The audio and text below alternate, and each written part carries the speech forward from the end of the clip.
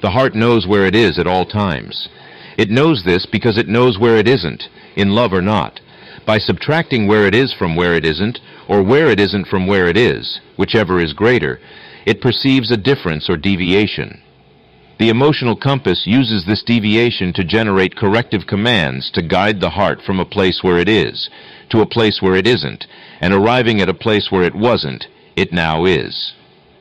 Consequently, the place where it is now the place where it wasn't, and it follows that the place where it was is now the place where it isn't.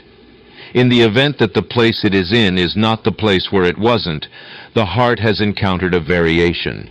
The variation being the difference between where the heart is and where it wasn't.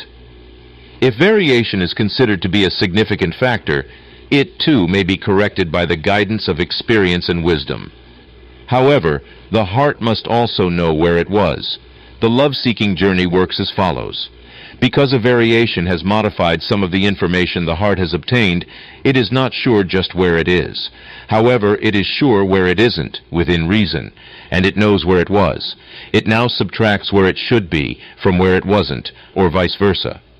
By differentiating this from the algebraic sum of where it shouldn't be and where it was, it is able to obtain a deviation and a variation which is called longing.